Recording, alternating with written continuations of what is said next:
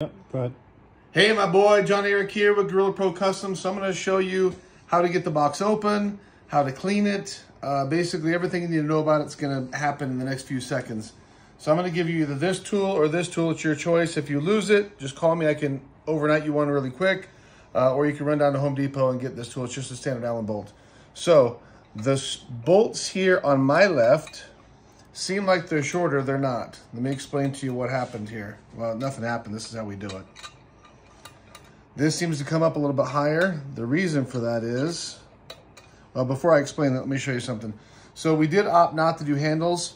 I did that for aesthetics, and then also because we ended up making the lid as light as possible. It's not really heavy. I was also told that you're a big, strong guy, so you can handle it.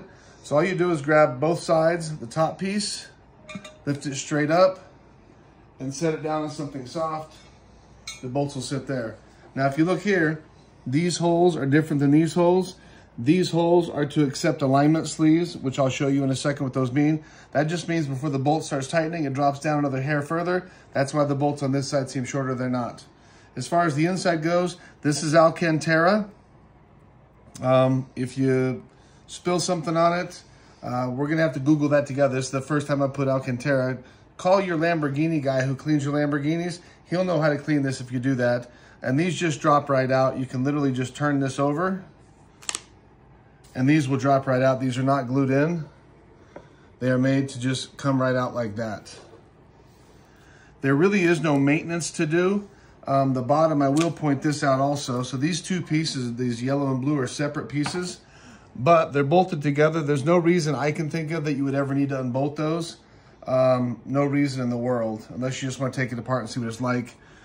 If you end up doing that for any reason, just make sure the diamonds are all lined up going left, right, not the other way. Otherwise, your lid's going to sit on crooked. It'll still work, but it won't be perfect the way I designed it. Now, I do want to explain to you this. When you set it back down, if you have the bolts in it, that's okay. Just do it carefully. This is expensive. Just lay it down as close as you can to perfect. The alignment sleeves will pick it up and make it line up perfect. Now, this yellow in here is still wet, so I can't show you this. But what you want to do is get some non-ammonia. I recommend Spray Away. This is the best glass cleaner on the planet. It cleans actually lots of things. I'm going to include a couple of these 550 GSM towels. These are super plush, super soft. If you get dirt on these, probably throw it out or don't use it for this. So if you ever do get dust or fingerprints or whatever on the resin, the easiest way to clean it is to spray it lightly, just a little spritz with Spray Away. Fold your towel up and wipe it in one direction a couple times, and it'll be flawless forever. It'll last literally for a lifetime. There's no maintenance on the tools. I don't know that you're going to set this outside, but this coating is called Gun Coat. This is very durable. We use this on firearms, knives all the time. So this is really, really durable. Obviously, if you throw it down the street, you're going to scratch it up.